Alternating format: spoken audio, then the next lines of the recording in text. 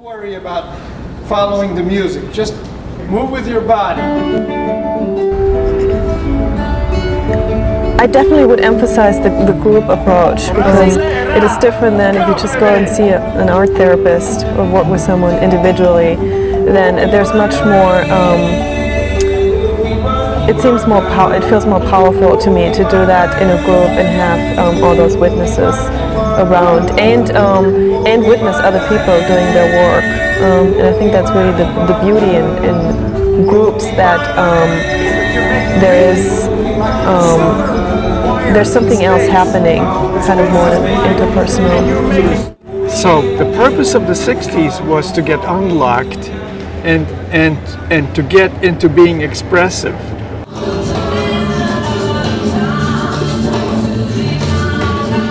So the 60s didn't accomplish a hell of a lot more than that.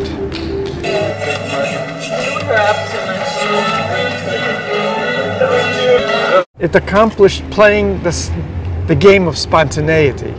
Now we have to take it from there and say, now that we've achieved spontaneity, what does it mean? Where are we going with it?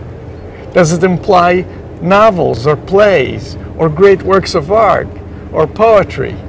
So I think that we are moving in the right direction.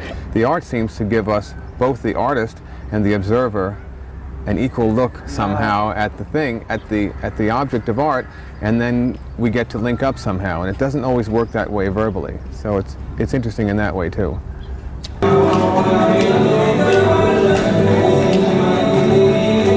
The main thing is not to get stuck back where we started from, of the tightness and the hyper cognitive theoretical behavior where spontaneity disappears or fades.